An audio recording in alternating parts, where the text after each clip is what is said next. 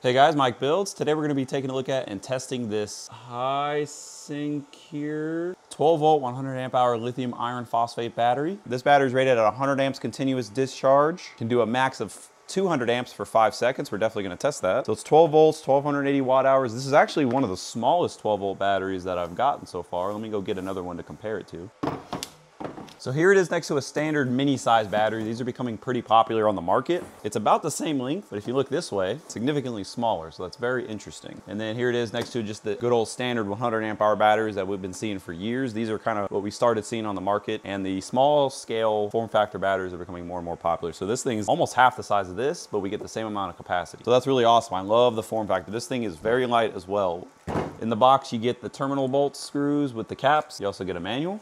Skimming through this, pretty standard stuff. It does have a state of charge chart, which I thought was very interesting because it's hard to predict the charge of lithium iron phosphate batteries because of charge curves being so flat, but they do give you that in various voltages. Pretty interesting. Tells you how to hook them up. Good information in there. I always recommend skimming through these when you get a battery. We're gonna fully charge this thing, do a discharge test, see how many amp hours we get out of it. Then we're gonna do a high amp discharge test, see how many amps we can pull out of the battery. And then we're gonna open this thing up and see how the build quality is, take a look at the cells inside, take a look at the BMS, and kind of give our overall opinions on the build quality and what we're getting for the money as far as the battery goes. At the time of filming, this battery right now is selling on Amazon for, if you apply a $10 coupon, you can get it for 169 bucks. Not bad, but it is a little more expensive than the cheapest battery you can buy. But so far, just the feel and the quality looks really good. And there's one other feature I'm excited to show y'all. So if you look up top right here, it's actually got a battery voltage meter on it. And I haven't had a battery have one of these yet, so I'm really excited about that. And if you push it, look at that. If you push the button here, you get a little battery meter and the voltage. So that's really awesome. I haven't seen that yet on a battery, so that's a premium feature in my opinion. It's also got a warranty sticker. I haven't seen that on a battery yet. Fortunately, we're gonna avoid the warranty because we're gonna open this up after we test it. But yeah, guys, excited to test this thing. Overall, I really like it so far.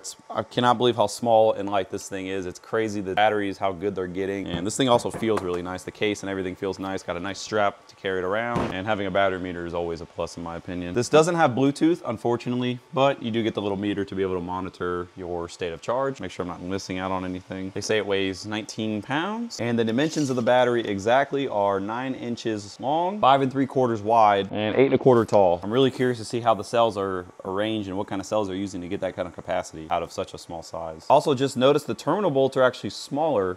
So you get a little bit smaller terminals for the little bit more compact battery, but you should still be able to connect a copper lug to this just fine. All right, we got our 6 amp charger connected to it. So I'm gonna let this thing fully charge. And once it's fully charged, we're gonna start the capacity test. Guys, we got our battery fully recharged. I went ahead and reset our capacity meter to 0 right here. And it's set to 100 amp hours total, but right here is gonna count the total amp hours, even if it goes over 100. Now what we're gonna do is put a 0.2 C load on the battery. So it's gonna be about 20 amps. We're gonna use this Sun Gold low frequency pure sine wave inverter running a charge inverter, charging my 48 volt battery in order to do the load. But there we go, we got 21 amps. So that's gonna be our capacity discharge load. And in theory, this thing should run for about 5 hours. So I'll see you guys in 5 hours to see the results. Capacity test is just completed, guys. Let's see what we got. Almost 103 amp hours on the dot. So passed the test really nicely. Very nice. I'm gonna recharge the battery so we can do a max current discharge test. We got the battery fully charged again for the Hysincere. Now we're gonna do the full current discharge test. We're gonna try to see how many amps we can pull out of this battery. We have a 1500 watt space heater. That's gonna be over 100 amps of draw. Let it run for a little bit, and then we're gonna try to push it even harder to see if and when this thing will shut off. So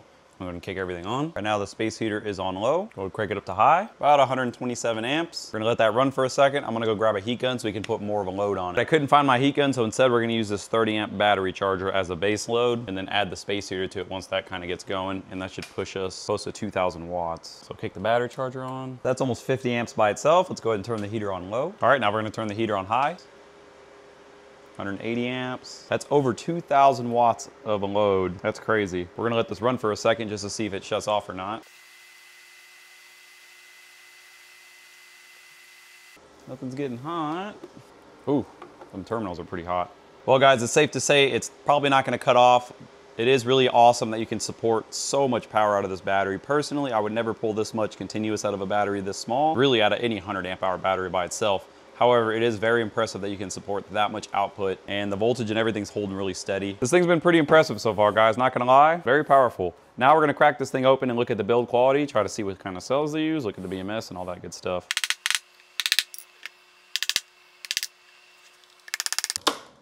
This thing was by far one of the hardest to open. Okay. Right under the cover right here, you can see where they connected that little voltage display, and they literally connected the wires here and here. Pretty nice. Terminals are really nicely secured. You get two 8-gauge wires for your negative, going down to your BMS, which is right on top there, which makes sense because I felt like I felt some heat coming out from that when we were pulling 190 amps. Same thing, positive side, very nicely secured. They put some goop on there and as well as on there, and it looks like you get a 6-gauge wire, and it's connected directly to the positive terminal of the cells. Looks like you get a giant bus bar right here coming from the cells to go to the BMS. That's really interesting. That's very robust. That's gonna handle a lot of current going through your BMS and then straight out. The BMS has some labeling right here. I'll bring you guys closer so y'all can take a look. And some of you guys are really good at decoding BMSs because the last couple of videos, I've had a few people comment whenever I post all the info, and y'all are able to figure out what kind of BMSs these are. Nice and beefy though. A lot of surface area right there to handle heat, so that's good. It looks like a lot of the securing is done with the metal bar right here. So because that's a metal bar holding it down, it does seem to secure it, but I don't see anything else securing it besides that. I'm gonna attempt to pull the whole pack out of the case. There we go. A lot of foam at the bottom, I like to see that. Here's the battery itself. We're gonna turn it on its side to face the cells up. So as you guys can see, we have laser welded terminals. We have an expansion gap on the bus bars. The balance leads also have some goop where they're connected to the bus bars, and then the balance wires are just ran down the middle, covered by a piece of foam and into the BMS right here. Looks like they're using the reinforced tape method to hold the cells together. The cells look pretty nice. They're not all dirty and dingy. All the vents look good. QR code is intact, so I'm gonna go ahead and pull out my phone and try to scan that to see if we can figure out what kind of cells these are. There's the info from the QR code. So there's the actual code itself. It's made by Great Power. So these cells were made in March, so they're a little over a year old. I feel like we've seen Great Power cells before in some of the other batteries we've tested. And there's what the Great Power website looks like. It's all in Chinese. And then here's that big bus bar I was kind of telling you guys about. So it's directly welded to the terminals. No wires required. That's how they're able to get this thing so compact. This is literally a little bit of foam on each side of the cells shoved into a plastic case. Because to me, they kind of look like normal size cells. I almost thought we were going to find some small prismatic, like LiPo looking cells. But yeah, we just have standard 100 amp hour cells. Not much more to see, but honestly, the quality's pretty good. And that's how it sits in the actual case. And once this thing's back in the case, there's no wiggle room for it. So really awesome. That's very well secured. And I also think the case will help compress the cells because there's very, very little room for these things to move around. Okay guys, that concludes all the testing and an overall look at this battery. Honestly, pretty impressed. I really love how small these things are. You could very easily fit a few of these in any sort of portable power station. You could probably put 4 in a golf cart, seeing as how the high current protection doesn't seem to kick in, at least at what I tested it at. I could maybe use a few more of these and put them in a golf cart, so that'd be kind of interesting to try that. I like the little capacity gauge up here. Pretty neat. This thing was very difficult to open, so they have this thing very nicely sealed, and they also put screws in the top. That's the first battery I've taken apart that has that kind of build setup, so very interesting to see that. Very robust in my opinion. It's got a nice handle, really like that as well. It pulled full capacity, no issues. The voltage, everything was really good on this battery. So overall, I have to say this thing's pretty nice. I do wish it had a Bluetooth BMS. I feel like a lot of batteries these days, even the really cheap ones, a lot of them are coming with Bluetooth BMSs. So I think if you added Bluetooth BMS to this thing, it would be really, really awesome. There is no low temp cutoff, so do keep that in mind if that's something you need. This particular model does not have that. However, I believe they do offer some batteries that do have that. So if that's something you specifically need, make sure you check that out on. That's it guys, overall this thing's pretty good. Tested out really well, and we're gonna continue doing some other testing in the future and see what else we can do with this thing. But that's gonna do it. Thank you guys so much for watching, and I'll see you on the next one.